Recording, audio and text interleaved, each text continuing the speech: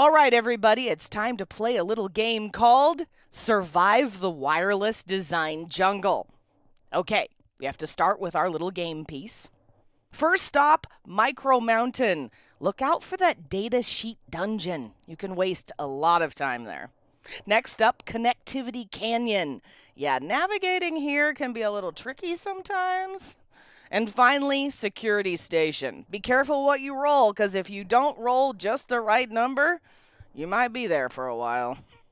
Okay, maybe not all wireless designs feel like you're running around in circles in carefully crafted board game spaces. Maybe that's just me. But keeping your BOM requirements, connectivity options, and security protocols in mind when you're working on a wireless design can be quite daunting. Wouldn't it be nice if it was all done for you and no dice were involved at all? Hi, I'm Amelia Dalton, host of Chalk Talk. In this episode, Chris Artis from Maxim Integrated and I check out Maxim's new wireless member of the DARWIN microcontroller family. We take a closer look at the details of its Bluetooth-based connectivity, why it will lend itself to smarter applications, and how it can replace multiple microcontrollers in your next wireless design. And before we get started, don't forget to click that link. There you can find even more information about this topic from Maxim Integrated. Hi, Chris. Thank you so much for joining me. Thank you, Amelia. Okay, in a previous Chalk Talk, we talked about Maxim's family of low-powered micros. You guys are moving into wireless now, so why did you decide to do this?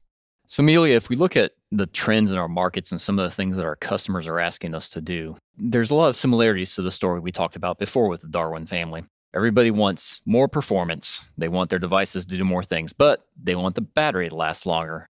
And they're starting to get worried about security. They're really starting to realize there's some bad actors out there, and maybe that's something they should worry about. It also still needs to be small because nobody wants bigger things. They want smaller things. But the other thing that is very consistent is all these things need to talk. They all need a way to get their data to the cloud so you can see it on your phone or so it can be used for further analysis. So not only does it need to be smaller, last longer, be more secure, but it's also got to chat too. So what is Maxim doing to address those needs? So we just introduced a new family of low-power DARWIN microcontrollers that include Bluetooth. And they address all these trends in various ways. So let's talk about smarter applications first. So this family actually has up to 2 Cortex M4F cores operating at about 100 megahertz. They also integrate a lot of really neat high-performance peripherals, things like USB high-speed, SD card, high-speed SPI, high-speed I2C, as well as a smarter DMA that goes above and beyond your typical DMA. We're also enabling smaller end products through multiple ways. One, because we've got 2 Cortex M4F cores and another core that I'll talk about in a second, you can actually replace multiple ICs, multiple microcontrollers in your end board and still get the same type of processing performance with lower power. We also offer this thing in a very small wafer level package, around 4 millimeters on the side, so it's not going to take up very much space on the board.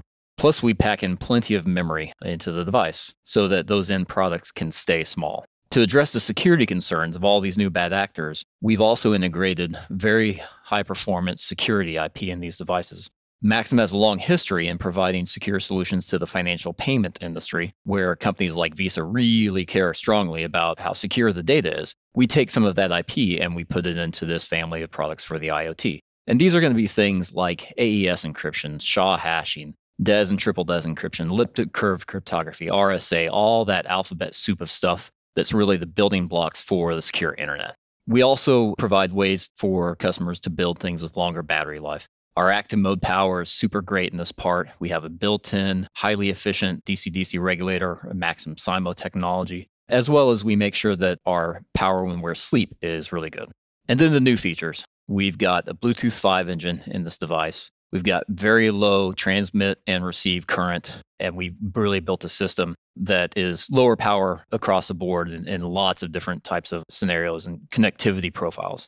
One other neat feature here is that there's a separate microcontroller core, a proprietary core, aside from the 2 Cortex M4F cores that runs the Bluetooth stack. What that means is that a customer doesn't have to burn one of those Cortex M4F cores doing Bluetooth. They can use those cores to do whatever they want. Maybe one of them is going to run health algorithms while the other one manages the network connection to a hospital, something like that. So people can build their devices, build their applications without worrying too much about how the Bluetooth core is going to interfere with the main microcontroller core. Cool. Can we take a look at this under the hood? Absolutely. So here we've got the block diagram for the part.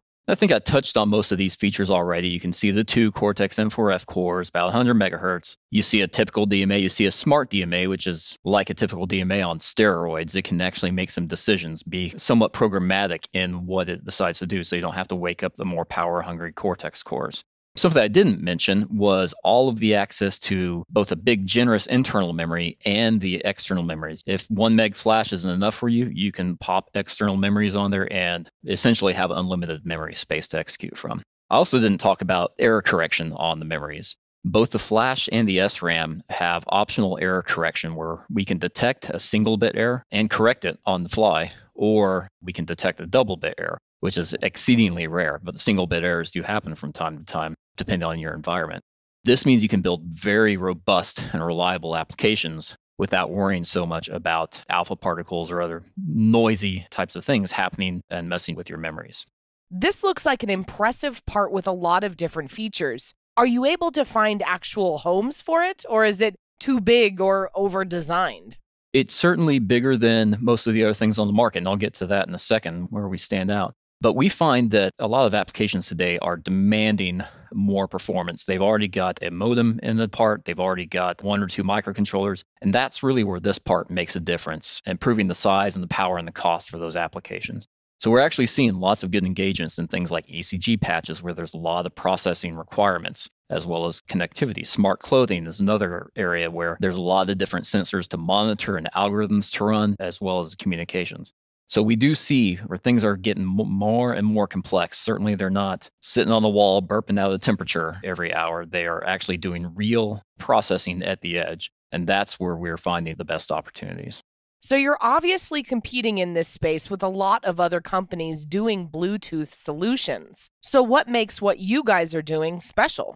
So you're right. There's lots of other Bluetooth guys out there, and this part is not anything like what any of them have. There's nothing out there with 2 undedicated 96 megahertz Cortex M4F cores. That's a lot of processing horsepower. You can throw a lot of interesting problems. There's none with high reliability memory with the error correction so that you can be sure that these devices that get implanted or they're going to sit on their own for years, that they're not going to have failures later on down the road. You don't see anything else out there with all these high-speed peripherals. USB high-speed is a 480 megabit way to get data on and off the part. SD card controller is a 240 megabit way to get data on and off the part. The SPI and the I2C are much higher than typical rates for those devices as well. So you got a lot of ways to get data on and off super efficiently. And then you don't see anything with this much memory and the capability of going beyond that. Plus, as a bonus, it's also pretty low power. So this family, these 4 parts really allow designers to potentially merge multiple chips into a single chip solution or just build more and more complex applications from what they've got today. So you mentioned 4 parts. Can we take a look at those? Sure. So we realize not everybody wants the Cadillac. Yeah, sometimes you want to get a Kia also.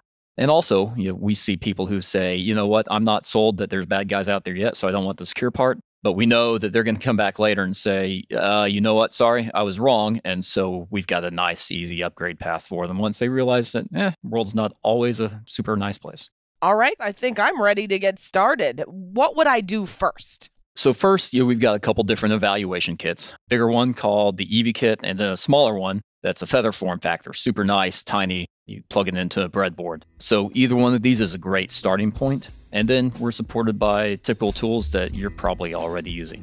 Excellent. Well, I think that's all I have time for today. Thank you so much for joining me. And before we go, you didn't forget to click that link, did you? There you can find even more information about this topic from Maxim Integrated. For Chalk Talks, I'm Amelia Dalton from eejournal.com. For more Chalk Talks, head on over to the Chalk Talk section of EE Journal. You can't miss it, it's right across the top.